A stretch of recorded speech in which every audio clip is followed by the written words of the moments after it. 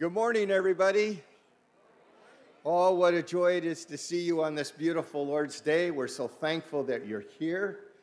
Today's going to be a very special time as we just bring to you Vacation Bible School full force. And it's going to be wonderful to hear from the children and hear what God's done in their lives. But as we begin today, we want to start with God's Word, Psalm 18, verses 1 through 3. I love you, O Lord, my strength. The Lord is my rock and my fortress, my deliverer, my God, my rock in whom I take refuge, my shield and the horn of my salvation, my stronghold. I will call upon the Lord who is worthy to be praised, and I am saved from my enemies. Hallelujah. Aren't we glad we have that kind of a Lord?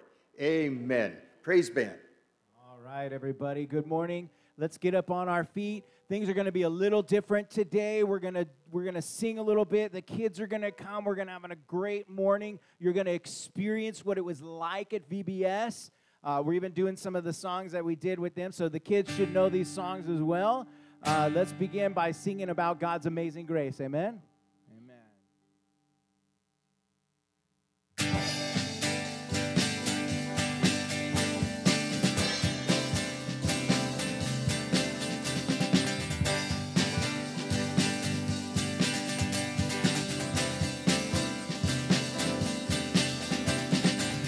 Who breaks the power of sin and darkness, whose love is mighty and so much stronger, the King of glory, the King above all kings,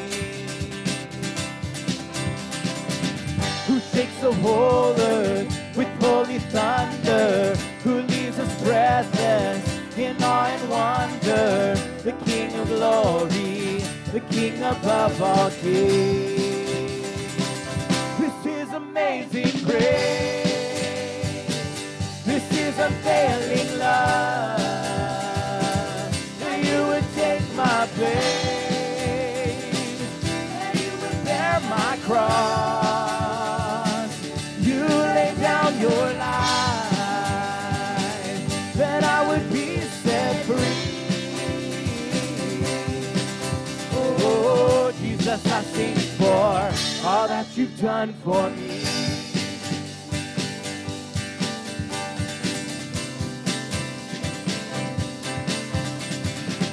Who brings our chaos back into order, who makes the orphan a son and daughter, the King of glory, the King of glory, who rules the nations with truth and justice, shines like the sun in all of its brilliance, the King of glory, the King above all kings.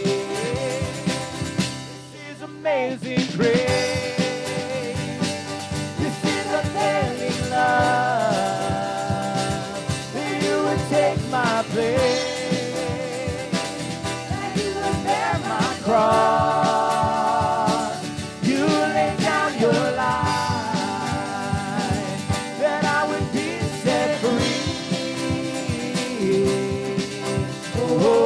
Jesus, I sing for all that you've done for me.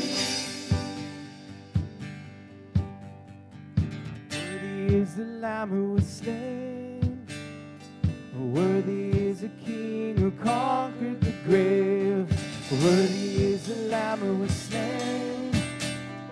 Worthy is the King who conquered the grave. And worthy is the Lamb who was slain. Worthy is the King who conquered the grave. Worthy is the Lamb who was slain. Worthy, worthy, worthy. Oh, this is amazing grace. This is unfailing love, that you would take my place, that you would bear my cross.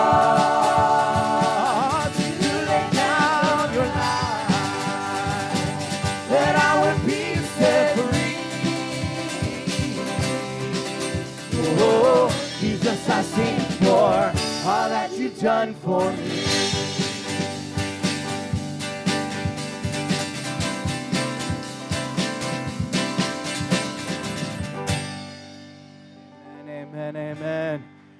Hey, good morning. Once again, everybody turn around and give each other a big high five. Give them a greeting today in the name of Jesus. Get ready, children.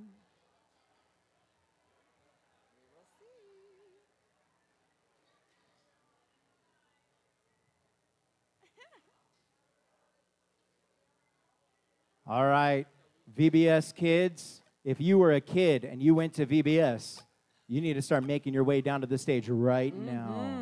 Come on It down, is time for Minion Minions. Factory. Come on, kiddos. Come on let's over. do it. Come on.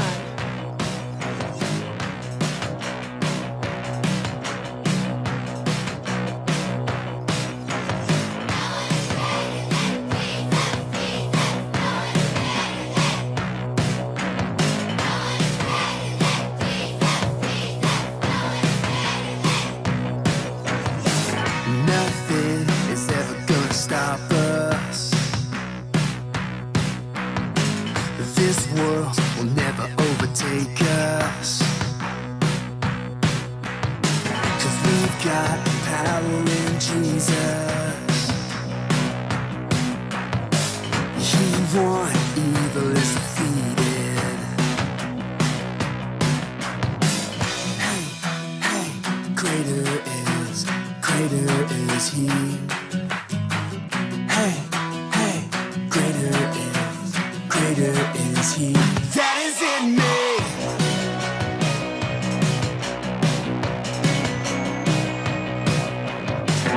Nothing is ever gonna stop us. This world will never overtake us.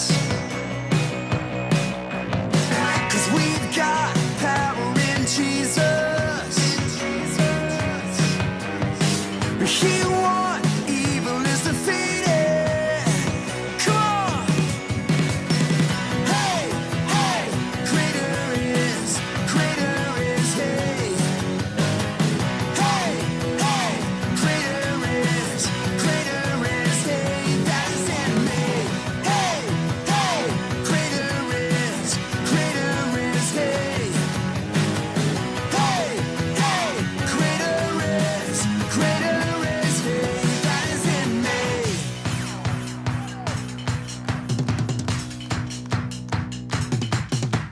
No one is greater than, no one is bigger than, no one is stronger than.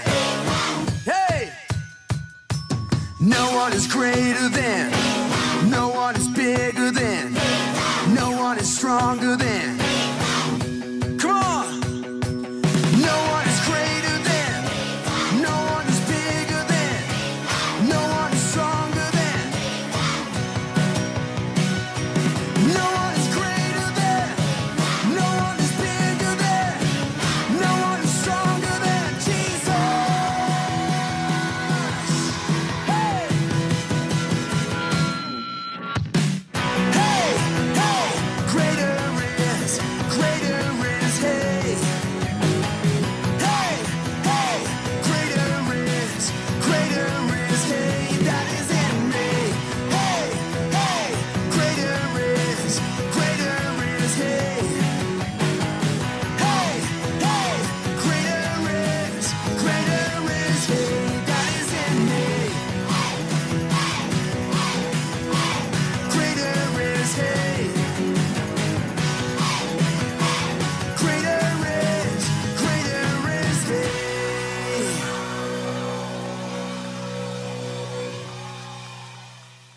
Kiddos, stay here. Stay here, kiddos. Stay here. Stay here. Yeah. Hello. Did it look like we had a little fun this week? We sure did. That was just a little snippet. But must I say, under no other name would the young and the more wise meet together. And so we so thank you for all of our volunteers. Can we get, if you saw some people singing along with you in your pew because they knew it. So if you can give a round of applause to all of our helpers, raise your hand. If you had a yellow tag. We had over 40 volunteers and close to 60 little minions. So we are so thankful for that. So in a short recap, day one, we learned that Jesus is loyal through the story of Ruth. And so we learned to love God with all of our heart, with all of our soul, with all of our mind, with all of our strength. Good. Day two, we learned that Jesus is humble through the story of King David. And that reminded us that we need to walk in truth and we need to do all things and walking humbly with our God. And day three, we learned that Jesus persevered through the story of Peter. And it reminded us that no matter what, our Bible verse was saying, don't get tired of doing the right thing. And so this on Monday and Tuesday, we learned a little bits about what those right things were. And then on Friday, we learned that we needed to recruit others through the story of Paul. And that reminded us that we needed to go out. And what was the song? Speak Up. That we need to be bold in our faith and speak up and recruit others. So that was our main, our minion mission of the week. And of course, the overall theme was to know the master and know the mission. So I think we confidently understood what that was. On top of this, we challenged the minions to help support our Love Inc. partnership for our backpacks. And you guys want to know, I just saw some come in. Whose were those from? Oh, one for each team. Oh, JJ, you got to do the math. Oh, my goodness. Okay, so we brought in collectively over 500 items. So that's a lot of backpacks, right? Over 500 items. So that was amazing. And over here we had, let's see, our little minions, our mini minions, our little preschoolers. They had 69 of those. And Minion Electric at 103 of those. And Waterworks at 185 of those. And Minion Mechanical had 156. Now, I don't know what just came in, but so Waterworks, come see me during our barbecue, and I've got a prize for you. Okay? Yeah. And so we want you to tour the factory during our barbecue. We want you to go and see our crafts, our leftover crafts. Story time is down in the basement. We spent a lot of time just making this in a fun and engaging place for parents to bring in a safe, loving, Christ-centered, focused environment. And so I thank you for all of the donations, for the time spent on our children, the stage props, all that stuff from high to low. We value the fact that we have for a whole solid week, for a couple hours, that we can just to pour in and to love in them. And then also just the fact that TFB can work together. The feet and the legs and the eyes and the fingers can work together collectively for Vacation Bible School like this. So we thank you. Do we have more to share with them, like some songs? One more song. No. I know. Yes, let's sing another song. So this song, well, let Jared take over, but go ahead, find your elbow room. We don't want to knock anybody over. Miss Lily's being shy, but she needs to go down front so that the kids can see the motions and they need to remember them. So the kids are gonna sing a song called One Way, which is another one of our theme songs for the week. So you guys ready? If I can also share though, on Friday, I forgot to talk about our mission. On Friday, we learned our mission all through the week, and on Friday we met with our parents, and we actually went out in our community or stayed here at TFB, and we did a mission, and we had families drop goodies over at the fire station, at the police station. We had people go to the Goodwill and drop off some donations. We had others go to Starbucks and bought the treats for 4, 5, 6 carloads. We had the ballroom was cleaned up. We had a funeral yesterday. We had that all taken care of. So these kids got to work as a family to go and serve, just as God has called us to do the same. So we were so pleased. We have pictures up on our Facebook. And I'll post them on the TFB website so that you can see our Facebook and all that stuff, so you can see some of this in live in action. So with that, let's go ahead and sing. All right, you guys ready? One Way.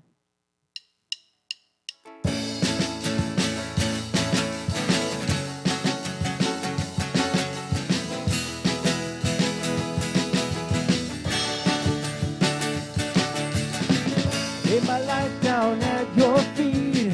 You're the only one I need. I turn to you and you are always there.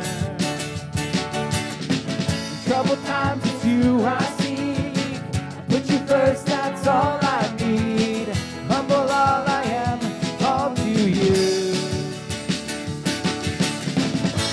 one way. Jesus, you're the only one that I could live for. One way. Jesus, you're the only one that I could live for.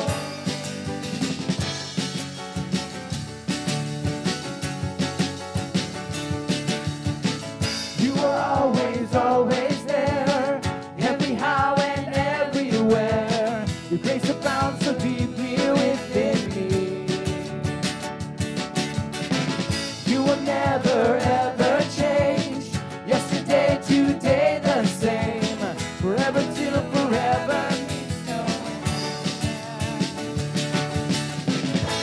One way, Jesus, you're the only one that I could live for. One way, Jesus, you're the only one that I could live for. One way, Jesus, you're the only one that I could live for. One way, Jesus, you're the only one that I could live for.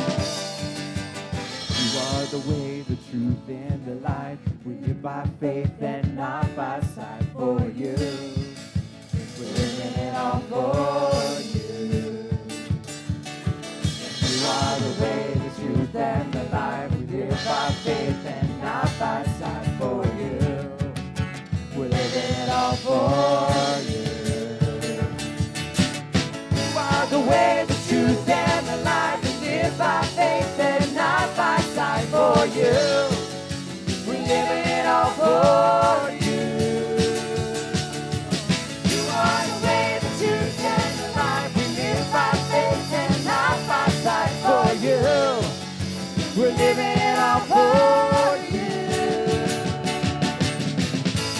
One way, Jesus, you're the only one that I could live for. One way, Jesus, you're the only one that I could live for. One way, Jesus, you're the only one that I could live for. One way, Jesus, you're the only one that I could live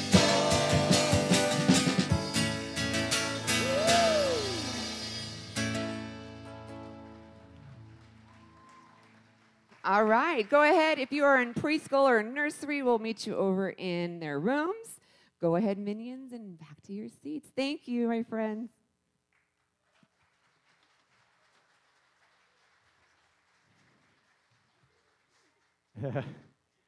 As you can tell, we had a lot of fun this week, and it was kind of cool to moonlight as a band leader.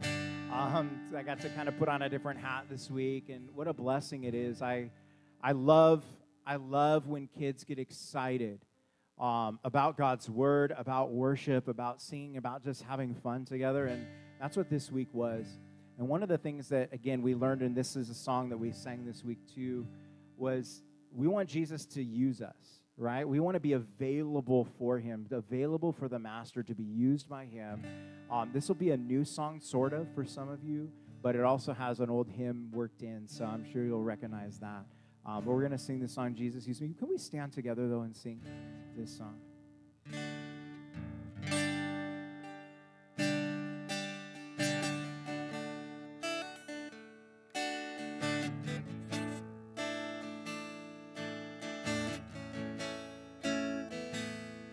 Goes like this. Lord, have your way. Lord, have your way. Lord, have your way in me. Take these hands, use my feet, and do as you please.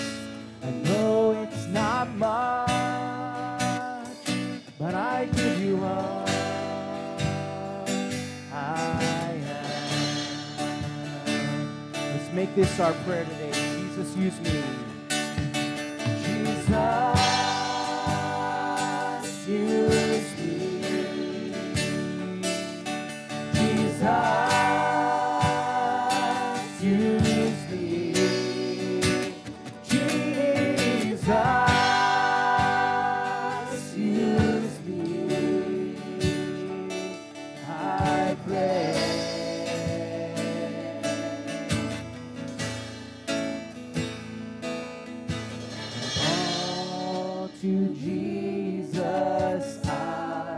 surrender all to Him. I freely give. I will ever love and trust Him in His presence daily. I surrender all.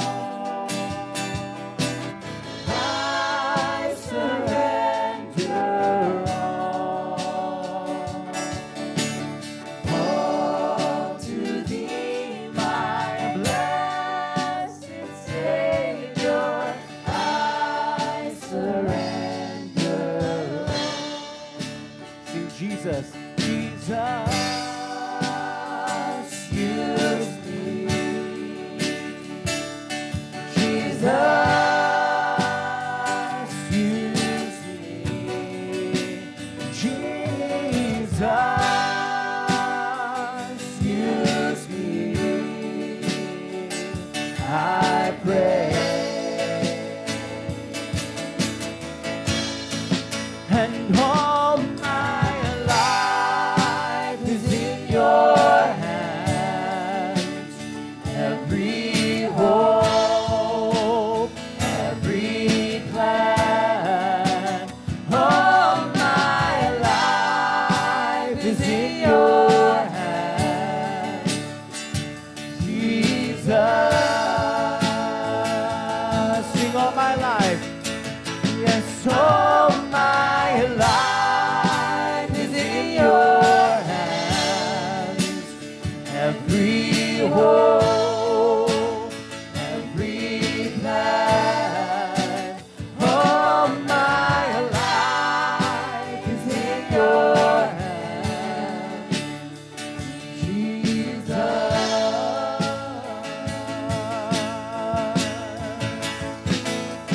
Jesus, use me.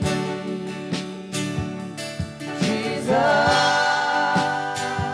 use me. Jesus, use me. I pray.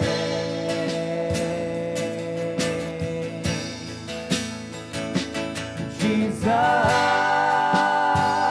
use me. Your name, use me. Jesus, use me.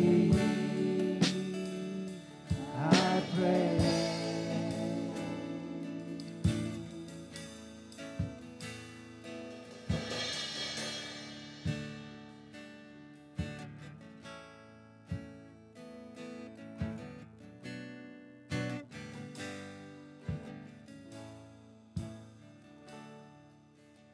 I surrender all. I surrender all to Thee, my blessed Savior. I surrender all. Lord Jesus, is it indeed all to you that we surrender today?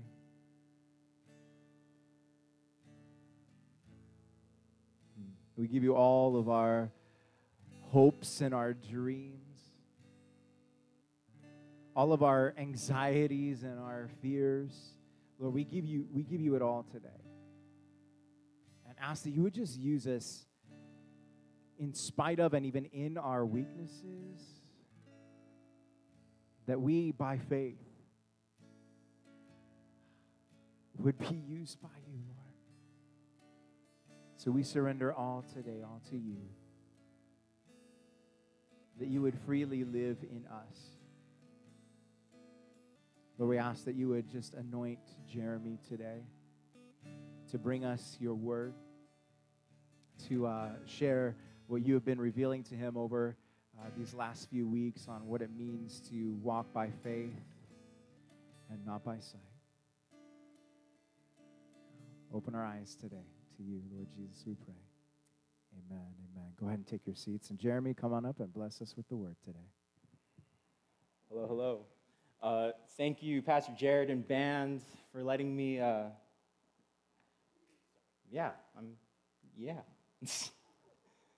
Sorry, I'm kind of a little out of practice in this. But yeah, Miss Carla, thank you so much for just leading VBS. Could we give her a round of applause, please? Yeah, she did so much. But yeah, I had the chance to lead the skits, and I was Mr. Manager. So Mr. Manager, that's who I am, especially to you VBS people. But to the rest of us, hello, my name is Jeremy. I'm one of the youth pastors, or I'm the youth pastor here at the church. And let's turn in our Bibles to Hebrews chapter 11 this morning. Hebrews chapter 11. And while you're turning there, I want to talk to you a little bit about my toothbrush habits, especially as a child. So when I was younger, and my mom can attest to this, I didn't really like to brush my teeth all that much. Now, it's not that I didn't like to brush my teeth, but it was more like, oh man, my bed looked so much sweeter than having to go to the bathroom, take the toothbrush, put the toothpaste on the toothbrush, put the toothbrush to my mouth, scrape, scrape, scrape like that, gargle, spit, floss, and then go to sleep. It's a lot of work, right? You know, I was 6. I had a busy life. So my mom, she always seemed to know when I didn't brush my teeth. And my mom is a genius for this. Mom, you know how, right? What she would do is she would feel the bristles to see that if it was wet or dry.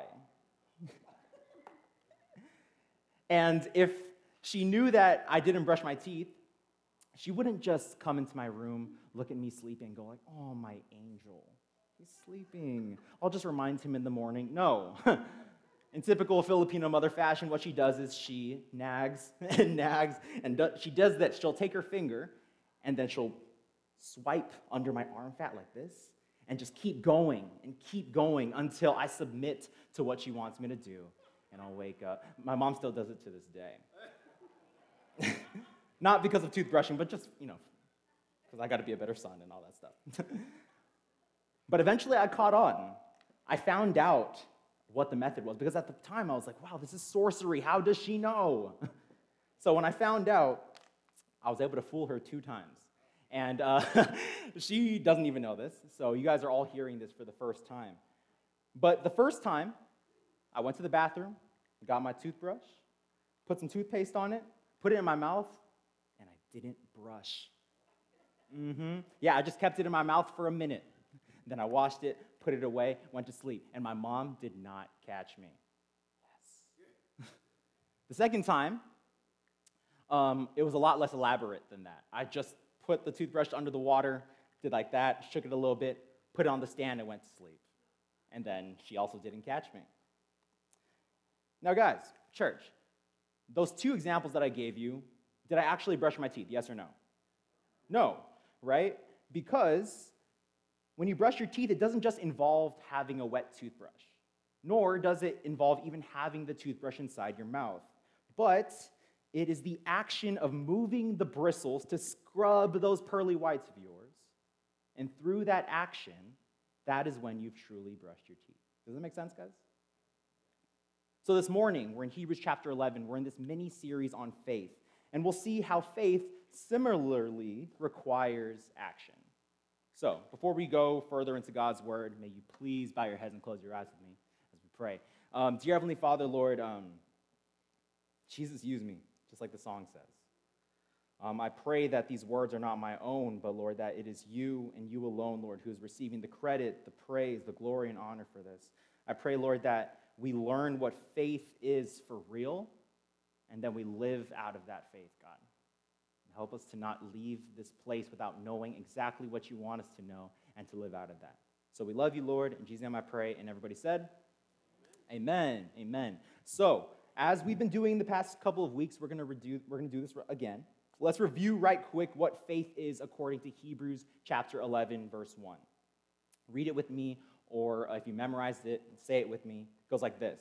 Now faith is the assurance of things hoped for, the conviction of things not seen. Now, if we look at this passage alone, without any context, it seems, based on these words, that it is merely intellectual, that faith seems intellectual. Look at it again. Faith is the assurance of things hoped for, the conviction of things not seen. When I assure my wife that I love her, after she asked me for like the 15th millionth time, when I tell her that, she has confidence and knows that I do actually love her. Now, speaking of marriage, when I go to the gym and there's like a lady that passes by, do I look again? When I have the conviction to not turn back, I'm internally processing that having my eyes just set on my wife alone is better than any instant gratification I can feel in that moment. So therefore, I don't turn. So it seems that assurance and conviction at first glance is fairly knowledge-based. But is that all faith is? No. Of course not, because faith, while it starts in the mind, is fully actualized when it translates into action. I'm reminded of the passage in James 2 where it says that faith without works is dead. Exactly. And so far in chapter 11, we've seen the faith of the patriarchs, or the founding fathers of Christianity. We've seen the faith of Moses, and now we're going to see the faith of the Israelites. And each of these characters, by faith, did. Yes, they knew who God was, but they didn't just stop there. They acted according to that understanding of who God is. So this morning, we continue. We're in verse 29, Hebrews 11, verse 29, and it says this: By faith, the people crossed the Red Sea as on dry land. But the Egyptians, when they attempted to do the same, were drowned. By faith, the walls of Jericho fell down after they had been encircled for 7 days. By faith, Rahab the prostitute did not perish with those who were disobedient because she had a friendly welcome to the spies. And what more shall I say? For time would fail to tell me of Gideon, Barak, Samson, Jephthah, of David, Samuel, and the prophets. So let's stop there. Now, before I keep going, how many of y'all are or have ever been in love? Right? Okay, so for those of you who know what love is, love makes you do crazy things, right? We know that. And interestingly enough, by faith, God calls us to do crazy things as well. But that's not because our God is crazy, but because the methods that he chooses for us to do by faith, based on human intellect and reason, seems illogical, impossible, and sometimes even downright absurd. So, really quickly, based on this passage, I'm going to read for you the methods of faith that God called the Israelites to do. And it's just going to be like a rapid fire going through this, okay? So the first thing, God splits a body of water, boom. And he's like, Israelites, cross it. Number 2, God promises land to the Israelites. But first, he makes them conquer the most fortified city in all of that promised land of Canaan. And he's like this: okay, people, if you want the walls to go to the ground, here's what you're going to do. You're going to march around the city once a day for 6 days. And then on the 7th day, I want you to march around it 7 times. And then after you hear the trumpets go out for a little bit, then everyone yell at the top of your lungs. Okay, God. Number 3, Rahab. There are Israelites who are going to be spying your land because the Israelites are going to conquer it. Now, here's what I want you to do. I want you to hide them in your house.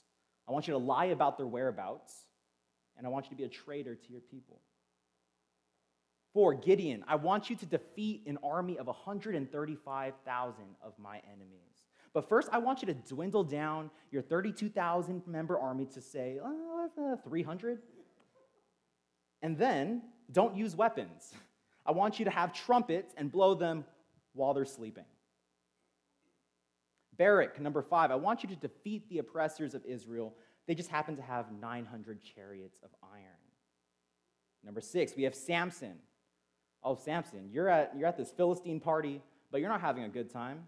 You're the laughing stock. And you have no hair. Oh, also you have no eyes either.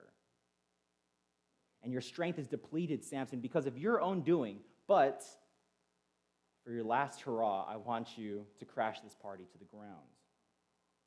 Number 7, we have Jephthah. Jephthah, you know your people, the one who banished you from your land, your homeland. I want you to go back to them and to lead them against their enemies. Number 8, David. I want you to take down this 9-foot behemoth of a warrior named Goliath. And your weapon of choice, it's not a sword, but it's a stone.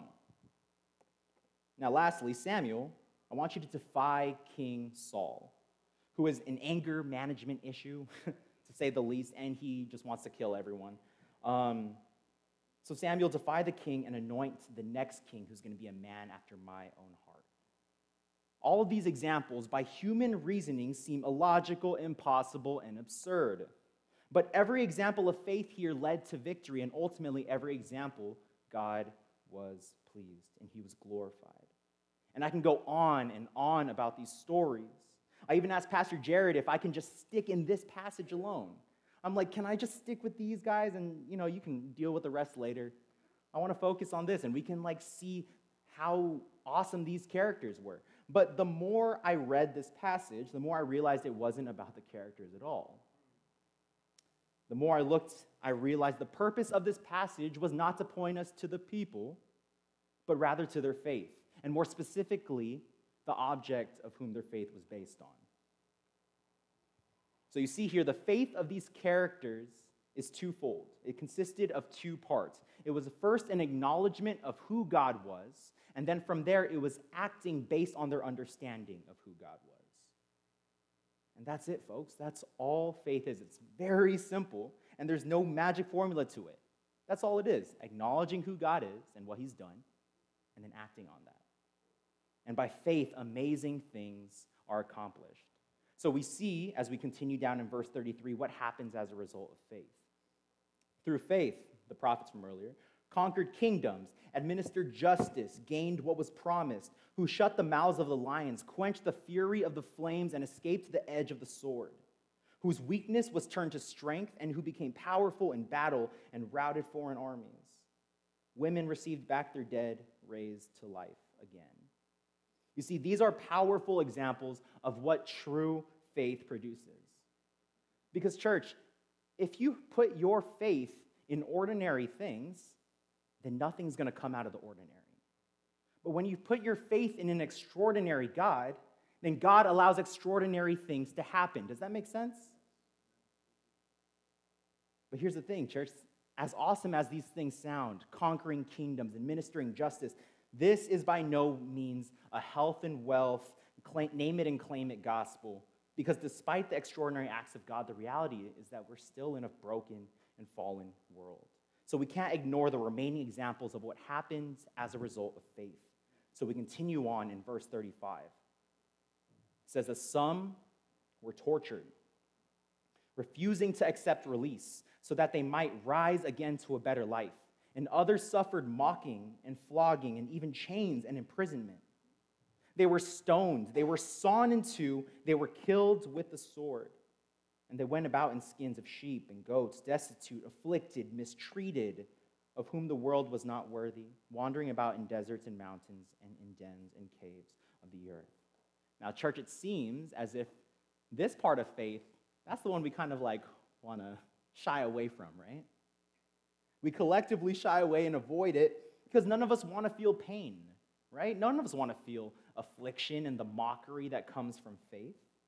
We would rather see and feel the victory that comes out of faith, but this passage is telling us that as much amazing triumph happens, amazing suffering happens as a result of faith as well. Now, for me personally, I can't read this passage without feeling some type of fear. And for many of us, fear is the natural reaction of what happens when we read this passage. It's like, is this going to happen to me as a result of faith? Like, Jesus, I thought everything was going to be good when I started worshiping you. Now, why are all these bad things happening? I think sometimes we look through the Bible and we read it with blinders on. What I mean by that is we read the Bible only seeking the good things that it can offer us. And then when we do that, we end up using, or actually rather misusing faith to conjure up whatever desired outcome we want. But the thing is, that's not the point. We are called to have faith and to fix our eyes on Jesus because we learn through the book of Hebrews that Jesus is greater than anything and everything we compare it to. And this isn't just some intellectual process like, oh, who's the greatest of all time in whatever sport. It's like Jesus is greater, but not only that, he's the only person worth putting our faith and our trust and our hope in. That is why we have faith. And that's the point, to have faith. When you look at what happened as a result of what these characters did by faith, it doesn't matter if it resulted in praise or mocking or comfort or suffering or even life or death. The end result was that it inspired generations upon generations of God-fearing people to continue persevering in their faith. Because a life lived through Christ alone is the only life worth living.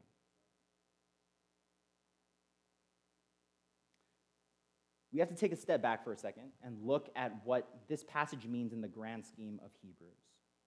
Because remember, the book of Hebrews was written to a real people in a real time period going through real oppression, real hardships. And here was the temptation that they had. It was like, you know what, I think I should just slide back in my faith. I should just slide back into the comforts of religion or anything for that matter that's not Jesus. But the author is saying, don't do that. Stick with your faith. Keep going. And he uses the examples of these members of faith to inspire people to persevere in theirs. Church, does your faith inspire? Does your faith encourage? Does the way you live your life and your faith, does it point people to God or to yourself? Are we living lives that inspire others to continue to persevere in their lives? These stories inspire the next generation to live out their faith and to persevere. Church, look around. We saw up here, the people who might be texting upstairs in the balcony. That's the next generation. Are we inspiring them to continue living out their faith? Or are we just pushing our traditions at them and it's like, you better follow this without question? TFB, I believe that we as a church are called to be a beacon of light to the South Bay. Does the South Bay know that? Do they see us as a community that is connected based on our faith in Christ alone? Or are we just a religious group that cowers under these walls and have religious ceremonies once or twice a week? Is that all we are, church? This morning, we talked about faith being more than just an intellectual process, but it filters through into our action. And we talked about how the action that God calls us to, by human reasoning, seems crazy and absurd. But we also understand that amazing, extraordinary things happen when we put our faith in an amazing, extraordinary God. Now, what happens as a result of that faith, it can sometimes lead to comforting or discomforting situations, but it's worth putting our faith in Jesus because Jesus alone is the only one worth living for. So that's the recap of what this passage is saying. But with that, if I just left right now, then that's just merely an intellectual exercise. So let's keep going with this, shall we? I have two questions for you guys, and I want everyone to be able to just sit within the privacy of your own heart and ask yourself these two questions. The first one, is your faith complete? Is your faith complete? Because remember, faith consists of things that are twofold, right? It consists of understanding who God is and what he's done for us through his son, Jesus, and it's also acting on that faith. Now, for some of us at church, man, we got this intellect thing down. We can talk people's ears off about Christian concepts all day long. But if that is all your faith is, then that's just like having a wet toothbrush. That's not faith completely. And I would venture to say that's not faith at all. Now, on the opposite side, We have some, maybe more of us, who just commit religious act after religious act after religious act, thinking that as long as I'm doing the things of faith, as long as I'm working, then I'm doing faith right. But here's the thing. If that's what you think faith is, then it's like doing the act of brushing your teeth and not even having the toothbrush in your hand.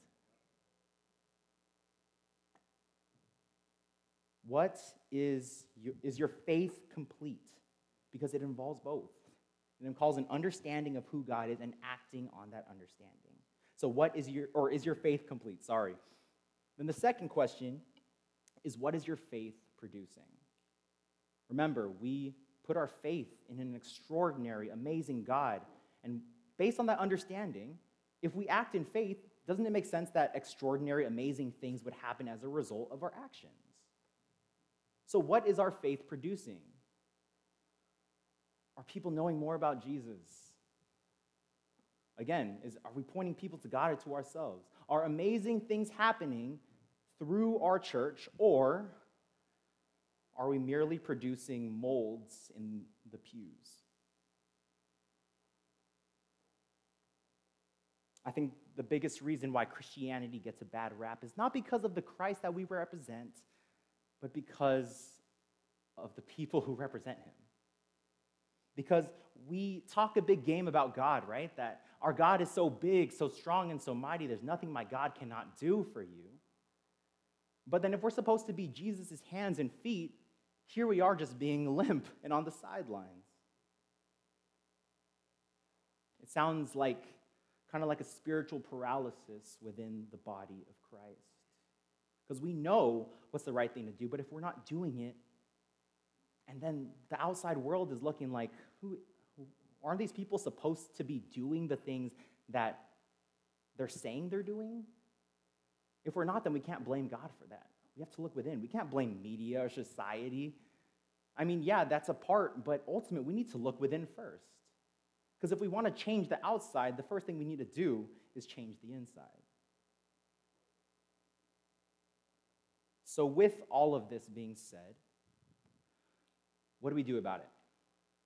Practically speaking, if you were to ask Pastor Jared or Pastor Raj or I, we might come up with some different ideas, but just here's my 2 cents. Here are the practical things that I think that we need to do as a church in order to live out this faith completely. Number 1, and I'm preaching to myself right now, join a life group. Staff, let's join a life group. And I'm convicted in this because, well, I'm not in a life group yet. And also, being in charge of the junior high and the high school ministries, it can be so easy for me to be doing work and thinking that that alone is what faith is. But if I'm not being encouraged in my faith, if I'm not understanding more and more deeply who Jesus is, if I don't have people around me to keep me accountable for my actions, then I'm not really doing faith completely. So join a life group, because you have a community set around you where you can grow in relationship with each other, be vulnerable about the ways in which we don't live up to the calling that Christ has placed for us, and then we encourage each other to act based on that faith. So that's the first thing. Now, I don't want to have a raise of hands of who's not in a life group, but I do want you to raise your hand if you're the leader of a life group. Raise your hand if you're the leader of a life group. So, leaders of the life group, are our life groups doing faith completely? Or are we just growing intellectually? Because a life group, again, should not just be about learning who Jesus is and that's it. We can't just be satisfied with thinking about the thought of Jesus and being like, oh, that's enough. That's good. No, because we need to be encouraging each other towards action. That is when faith is fully realized. So, number 1, join a life group. 2, leaders of a life group, create an environment that allows faith to be fully real. And then lastly, we learn this term every time we go to camp. It's called OTS, opportunity to serve. Find an opportunity to serve.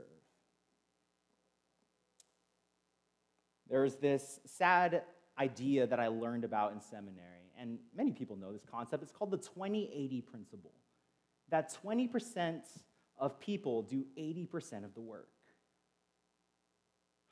Man. So what does that mean for our church then? Now, this isn't me trying to shame you to get into the 20%, but if we're going to do all that God calls us to do, doesn't it make sense that it needs to be 100% effort from 100% of us? Find an opportunity to serve. Because when we learn about whom do you serve, we don't just have 4 days for the kids to do VBS just to learn and be intellectually stimulated, and it's like, okay, bye. We actually allowed them to put their hands and feet into action, to make their faith become full and realized. And if the kids can understand that, church, then so should we. It's that simple. That is what faith is. It is when we understand who God is and what he's done for us through Christ and then act on that. I want everyone to bow your heads and close your eyes. I want the band to come up. Lord, I believe that you've called us as TFB to be a beacon of light to the outside. But God, in order to do that, we first got to change the inside. The inside of these walls, the inside of our hearts, Lord. May we point ourselves to you. May we never be satisfied with the state of our faith. God, it's more than just having an intellectual understanding of you, God. It is also acting, it's serving you, Lord. When we love you, when we say we love you, that implies that we will act according to that love. God, I pray for a true, authentic faith for the members of this church and for everyone watching. We love you, Lord. In Jesus' name I pray. Amen.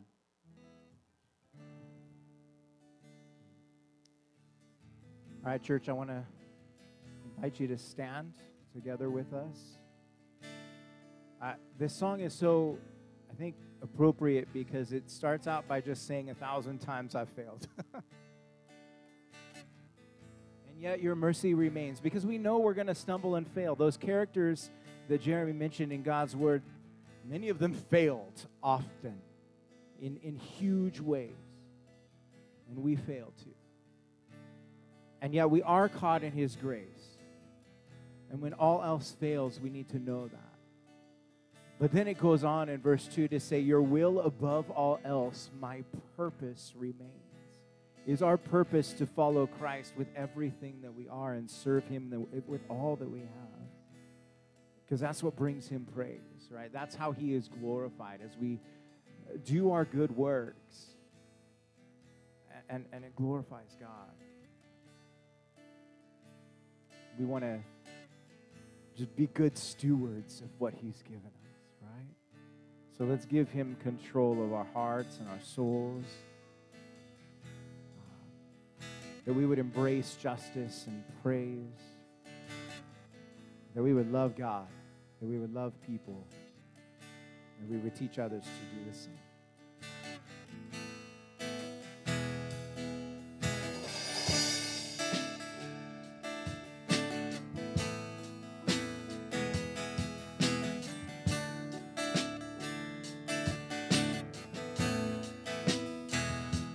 1,000 times I failed, still your mercy remains. Should I stumble again, I'm caught in your grace everlasting. Your light will shine when all else fades, never ending. Your glory goes beyond all fame.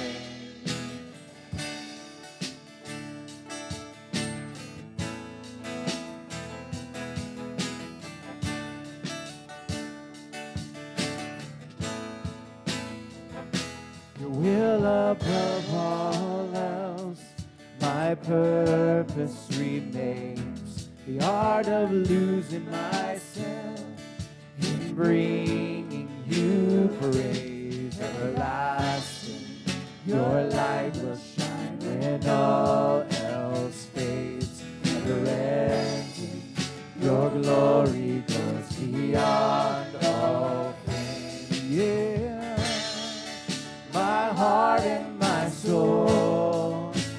I give you control. Consume me from the inside out, Lord.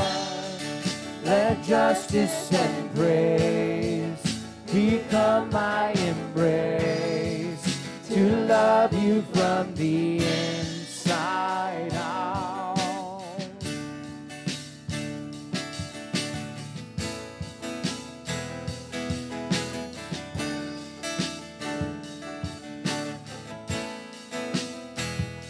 Your will above all else, my purpose remains. The art of losing myself in bringing you praise. Everlasting, your light will shine when all else fades. Never ending, your glory goes beyond all.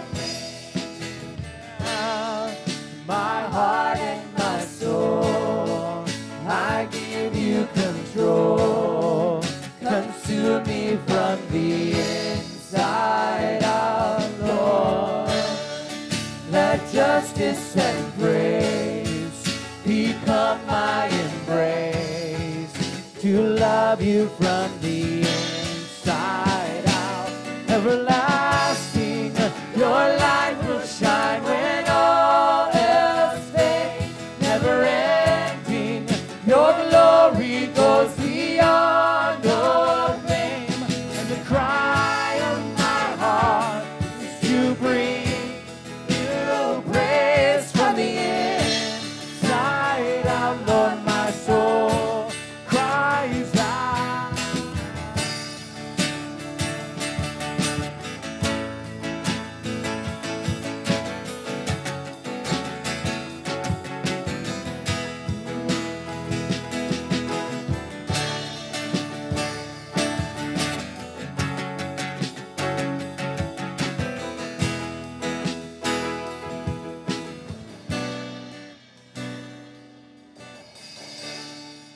My heart and my soul, I give you control. Consume me from the inside out, Lord. Let justice and praise become my embrace, to love you from the inside out. Everlasting, your light will shine when all else fades. Never ending, your glory goes beyond all fame. And the cry of my heart is to bring you praise from the inside out. Lord, my soul cries out. Everlasting, your light will shine when all else fades. Never ending, your glory goes beyond all fame. And the cry of my heart is to bring you praise from the inside out. Lord, my soul, it cries out from the inside out. Lord, my soul cries out.